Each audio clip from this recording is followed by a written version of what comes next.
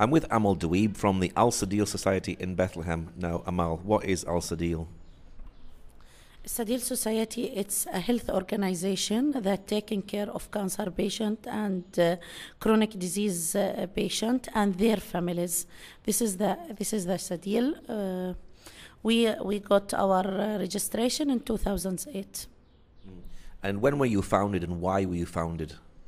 Yes, we started to work on in 2006, and after I worked with the cancer patient for 6 years, we found that we give the patient the chemotherapy and the treatment, and we are fighting the disease, and we forget the patient itself, the human itself, and the family of the patient. When our patients, after 2 years of treatment and 5 years of treatment, they come back again with their currency of disease. In that time, we didn't able to think for the patient because they have no choice for chemotherapy or radiotherapy treatment. We need to do the symptom control, and we need to do the pain management, and we didn't know how to deal with these cases.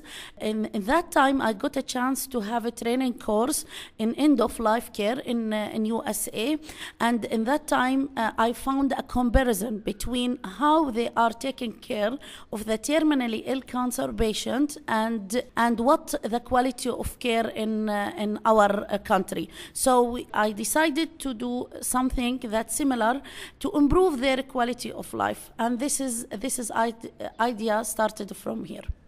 Now, are you government funded or are you just a charity? Yes, we are a non-governmental organization. We are a charity, and we didn't get any fund from the government. Our fund is from the local community, international and national donors. And what's your vision for here in Bethlehem? Yes. And our work is aiming, and our vision is aiming to be all over Palestine. Our vision is that life is a gift from God, and therefore it should be kept pain-free as much as possible, using outdated knowledge and skills. The society activity are aimed to be free and affordable to the patient who need them, and not only the patient who able to pay for this. Now, is medical care very good here in the Palestinian Authority? According to the medical care for the cancer, especially for the cancer patient, we have a very good health insurance for the patient, and we have specialized people that take care of cancer patient. For the chemotherapy side, for the radiotherapy, and it's free for the cancer patient. But the problem here is that, and all the treatment is free for the patient. But the problem here is about the quality of life of those cancer patients, about pain management, symptom control, and family care, patient care. We have a deficiency in these issues. So you find the patient in terminal illness, you find the patient suffering from burn, suffering of load of symptoms, and they need a care, special care from the social worker, the psychologist, and the nurse who are specialized in palliative care. We don't have this specialty. So when we did a research about even the patient have a free of charge the treatment, they have their quality of life. When we did a research over all the West Bank, we find the quality of life is a grade of 40 from 100, because the load of symptoms, the financial difficulties, the stage of disease, and the fatigue. So the problem is still very big, because the patient, even he got his treatment, they didn't give any attention to the other parts of the patient, as we should look to the patient as a whole, psychologically, spiritually, and physically and socially. And I guess this is providing dignity for some of those people who are in their last days.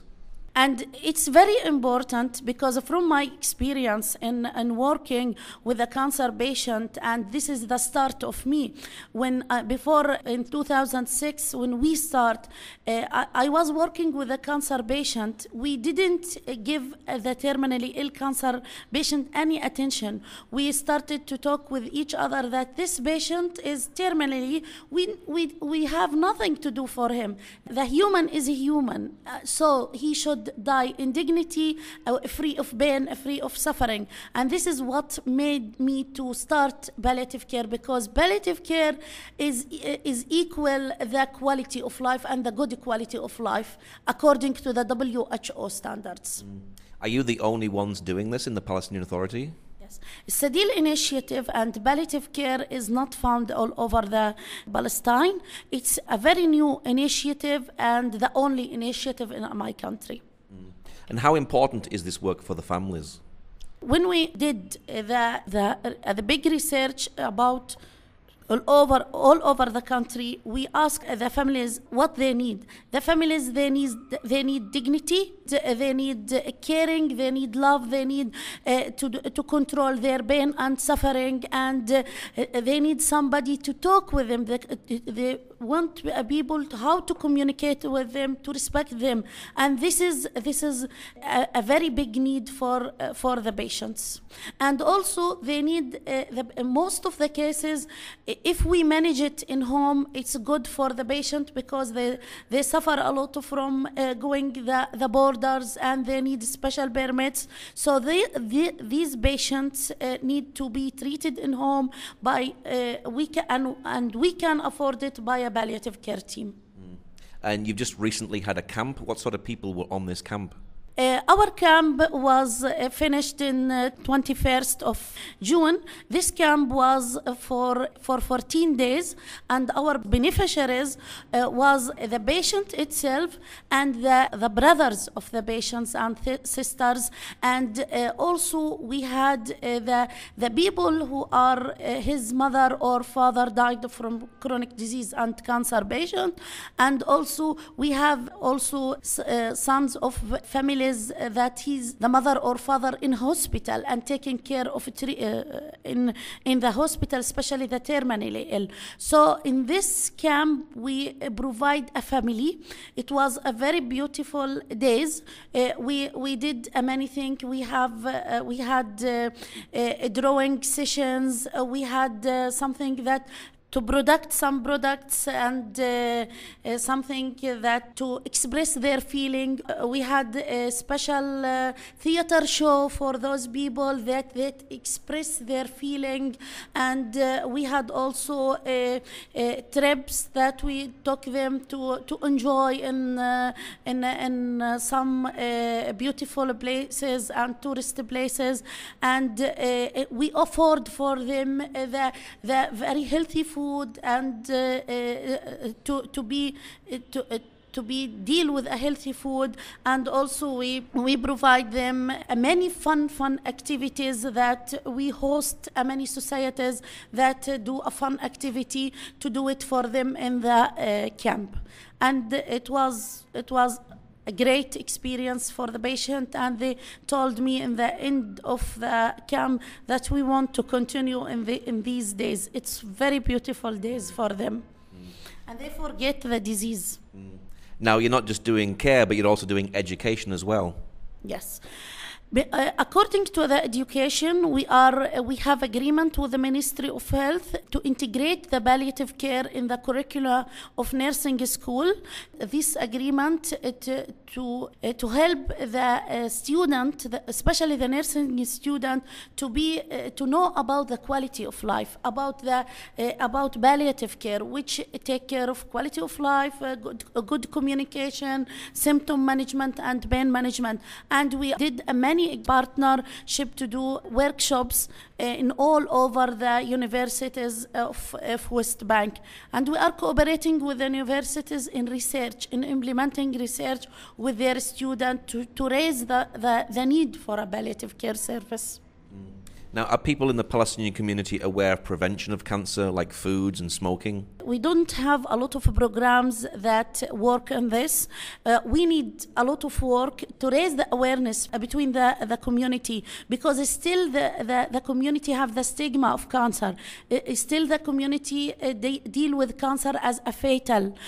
For that, they hide. If they find any sign for cancer, they hide it because they afraid of dying. So we need to, they are still smoke a lot, and we have a lot of stress. We have a poverty, and in the poverty their food is not healthy. So we need to work in healthy diet, we need to work in stopping the smoking, and also we need to work to recorrect many misbeliefs about cancer, because cancer now is treatable. Unfortunately, we have every year we discover around 1,400 cases. Most of them, 70% of them, is in late stage because of the patient didn't aware about the symptoms, and they didn't give any attention to their health. Now, you also have a workshop within the university as well?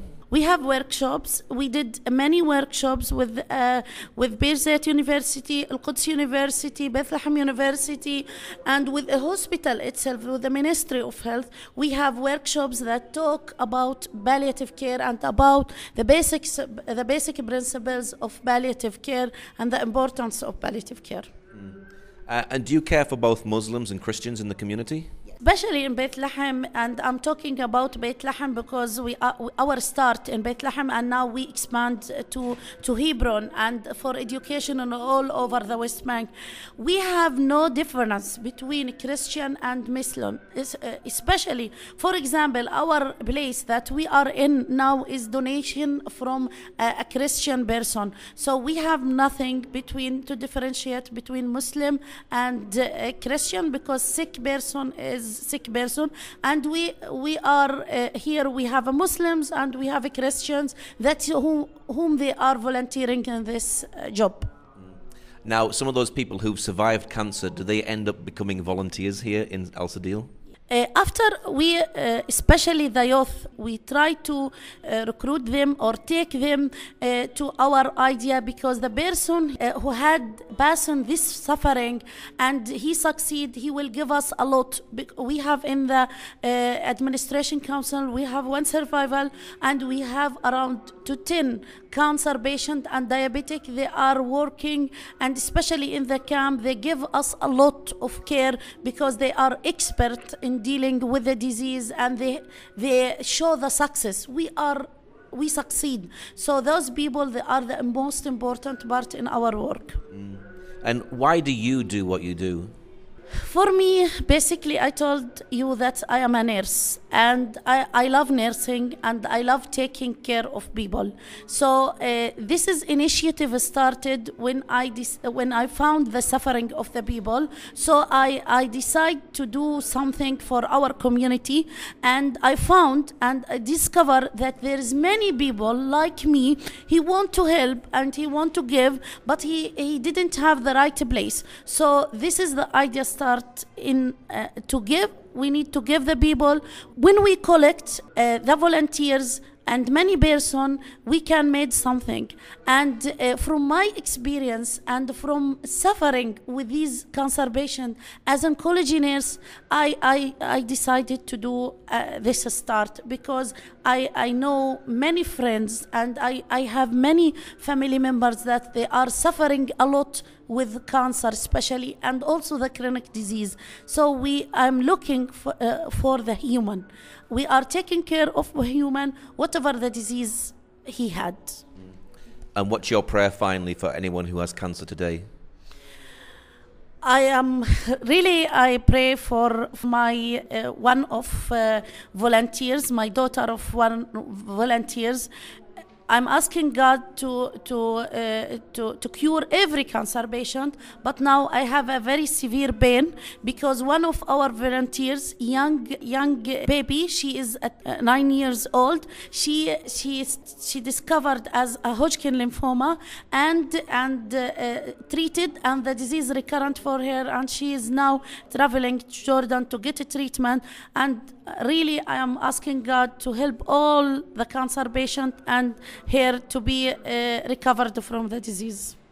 It's a very difficult, and I hate this disease. And everybody who has got this disease, if he found somebody that sit beside him and beside his family, he will be very strong. And the treatment is important and the chemotherapy important, but the psychological support and the social support and the physical support is equal 50% to the treatment, and nobody can tolerate a treatment without support of multidisciplinary team.